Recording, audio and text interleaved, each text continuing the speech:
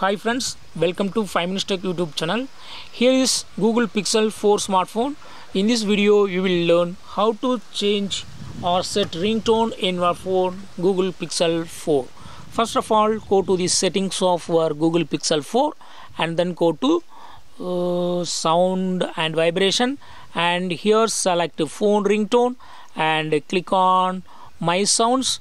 Here I have already set to this sound. Okay, if you would like to change it to other sound, click on this plus symbol, and if you have any music file in your local folder, you can select it, and that will be set as other ringtone. Okay, finally click on save, and yes, this selected music file is now set as ringtone. Okay, if you would like to select from the